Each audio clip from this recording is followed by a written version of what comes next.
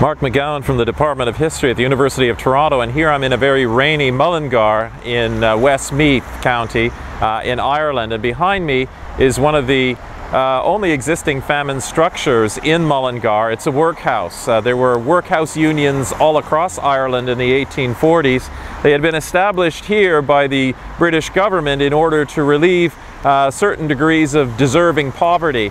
Unfortunately, the model used in Ireland was completely inappropriate, and the government was told so because this was a largely rural country as opposed to what was already had been done in Great Britain.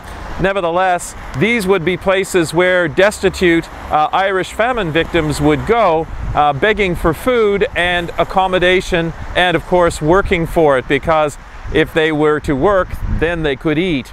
The door in front of you would be where they would be greeted by the head of the workhouse.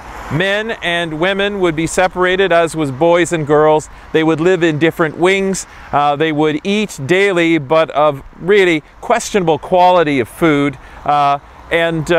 Many were turned away from the workhouses when they were full. They were run by boards of guardians who had very little in terms of flexibility in allowing more than what was warranted. But in the end, during the famine period, most workhouses in Ireland, much like this one, were overtaxed, and people eventually began sleeping in the yards and taking their food outside.